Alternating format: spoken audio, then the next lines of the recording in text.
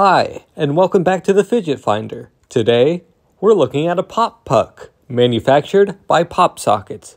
Special thanks to them for sending me one to review. It's time for the fidget factors. F is for flexibility. PopPucks consist of 3 parts. The 2 pucks, the leash,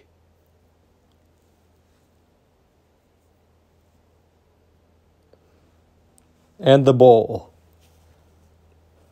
all with various pliability.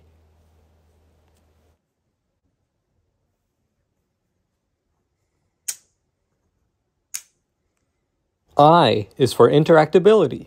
To use the PopPuck, press down on the closest puck and closer part to you to stack the pucks. Then, pull back and press down to catch the flying puck. It does take practice, so don't get discouraged if you mess up. D is for design/durability. Each part of the PopPuck is made of a good quality material.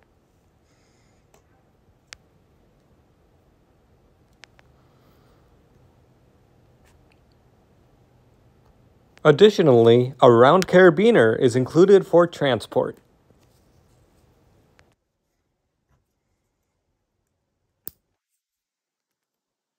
G is for groundbreakingness. This fidget is very unique and unlike any I've ever seen or used. E is for entertaining. PopPucks are very entertaining and there are hundreds of tricks to learn. T is for texture. All pieces of the PopPuck are smooth to the touch. Special note, if you ever lose a puck, go to the website or a retailer to purchase a booster pack which includes 2 pucks. I recommend this for fidgeters who want to try something new and get good at tricks. Thanks for watching. If you like this, be sure to like, comment, and subscribe.